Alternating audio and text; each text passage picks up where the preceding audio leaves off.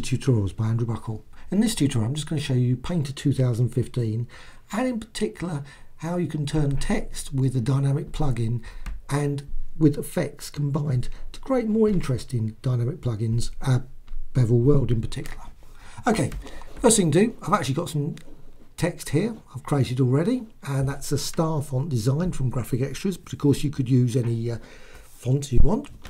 And then I'm just going to go to layers. If you can't see the layers, just go down there, window and layers. Dynamic plugins are there, so Bevel World. So commit to image layer, yes, commit. So once you've actually done that, you'll actually see a bevel appear. It does take a few seconds, it actually adds. Right. So now you've got the actual bevel design here.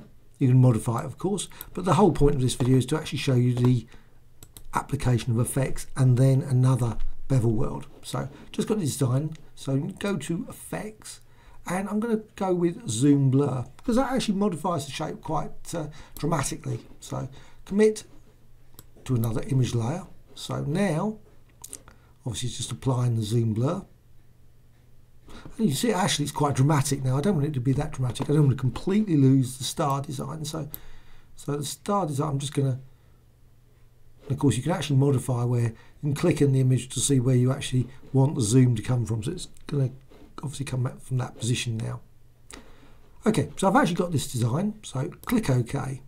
Now of course I can still go back to the dynamic plugin. It's obviously not live, so of course the original dynamic plugin is gone, but I'm going to go for Bevel World, and now you can actually add a Bevel World to this, so you can actually create some really unusual, interesting bevels just by combining effects and Bevel World. So I'm just going to move the light to a different angle so you can see it actually creates many different types of bevels just by changing the light.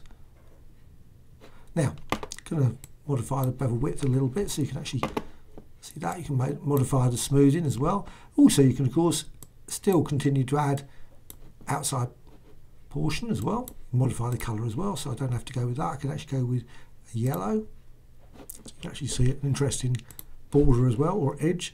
Now I can of course still modify that even further, go to effects and zoom blur again it'll come up with the same dialogue, and again I've actually got this effect, I can again modify the position, but I'll go with what it is, so click OK. And then, of course, finally, you can go again back to the dynamic plugin and Bevel World and add another bevel. And of course, you can modify it. You can modify the position of the light, as well as again modify the actual bevel again. Anyway, I hope you found this tutorial of interest. Just basically to show you that bevels can be combined with multiple bevels and effects to create some, well, far more interesting bevel designs than just maybe with the default settings.